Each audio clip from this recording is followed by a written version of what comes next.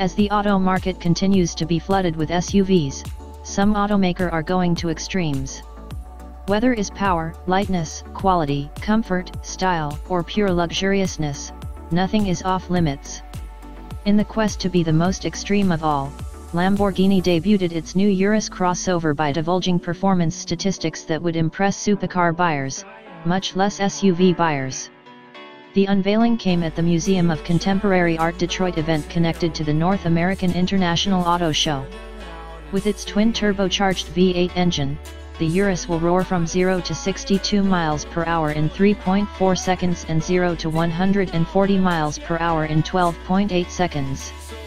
Top speed is 189 mph.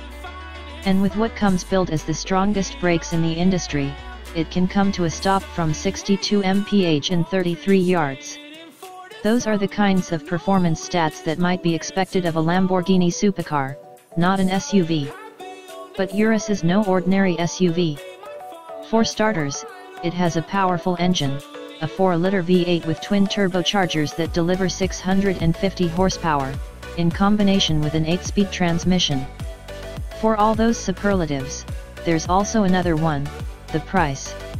The Urus will start at $200,000 when it goes on sale later this year. But hey, remember, it's billed as the super SUV from a famous Italian supercar maker. With Urus, we were able to offer the same DNA, said Stefano Domenicali, CEO of Lamborghini.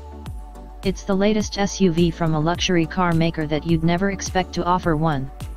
Bentley has an SUV and Rolls-Royce has its SUV on the way. The Maserati will face competitors ranging from Porsche Cayenne to Mercedes-AMG and its German Wonder SUVs.